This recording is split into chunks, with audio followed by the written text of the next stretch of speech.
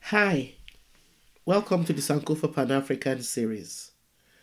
First, have you downloaded your free copy of our children's illustrated biography of African legends yet? Please do so if you haven't. Don't forget that we owe our children a responsibility to expose them to our history. Also, please help us to continue bringing you videos like this one by supporting us through Patreon or by buying me coffee. Please subscribe, share and like our videos. In November 1946, hair salon owner Viola Desmond went to the Roseland Theatre in New Glasgow, Nova Scotia, Canada, to watch a movie. When she got there, she chose a main floor seat and refused to move to the balcony where black people were expected to sit. She was arrested and dragged out of the theatre.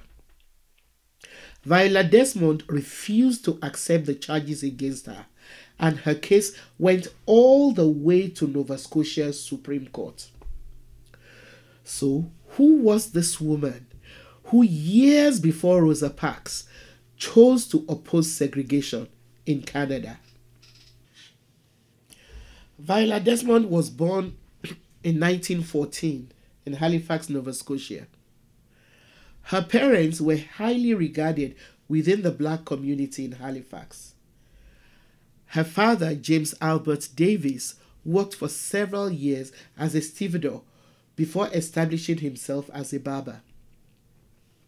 At a time when interracial marriage was rare, Viola's mother, Gwendolyn Irene Davis, née Johnson, was the daughter of a white minister and his wife, who had moved to Halifax from New Haven, Connecticut.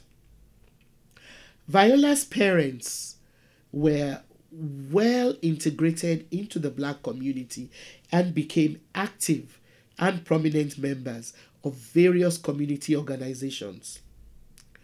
Viola Desmond was brought up in a large family. She had 10 siblings. Motivated by her parents' example of hard work and community involvement, Desmond aspired to success as an independent businesswoman. Growing up, she dreamed of opening a beauty salon, but beauty schools in Nova Scotia did not accept black students.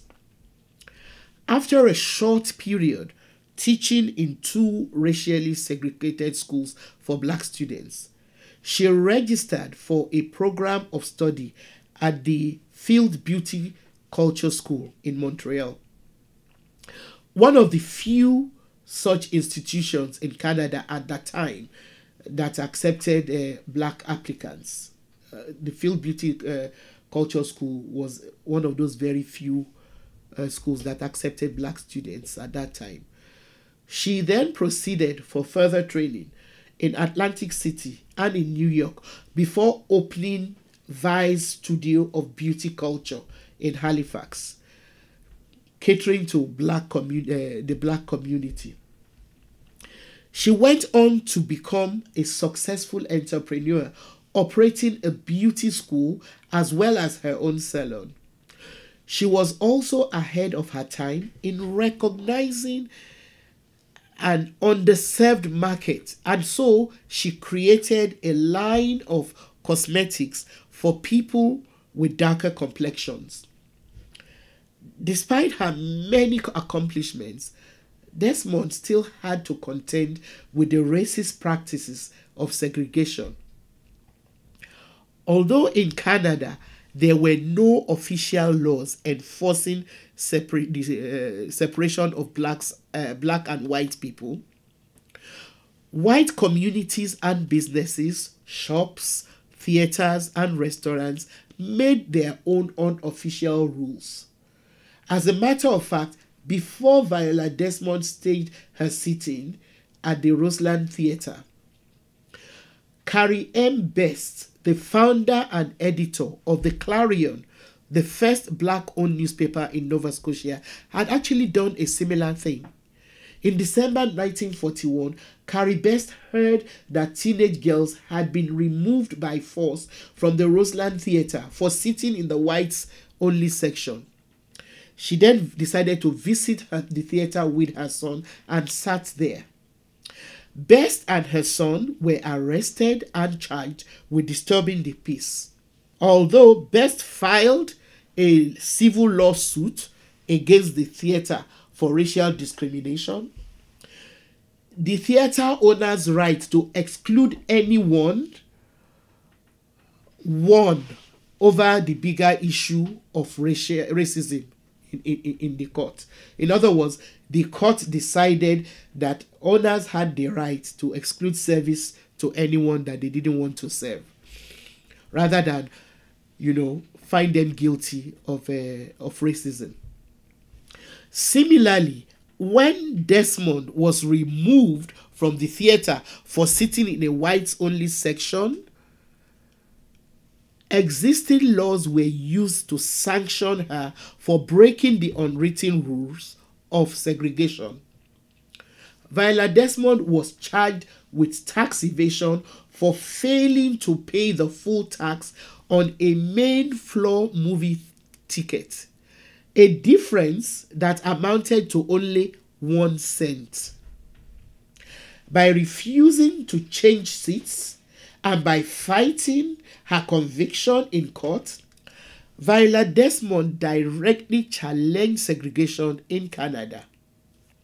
She recognized that what had happened to her was an injustice, and she chose to use her power to speak up against it.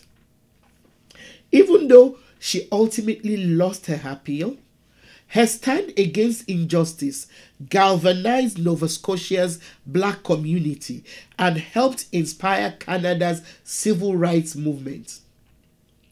Unfortunately, the personal cost for Desmond was high.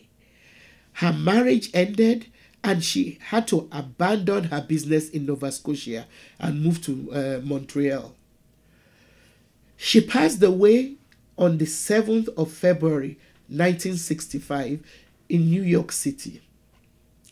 The miscarriage of justice in Desmond's case was officially recognized in 2010 when the Lieutenant Governor of Nova Scotia, May Ann Francis, the first black Nova Scotian to serve in that position, pardoned her posthumously and removed her conviction from the historical record. In 2018, Mrs. Viola Desmond became the first Canadian woman featured on a regularly circulating Canadian $10 bill. Desmond has also appeared on a Canadian postage stamp. Thanks for watching. Please download your free copy of our children's books and support us through Patreon or by buying me coffee. Also, tell your friends about this channel. Thank you.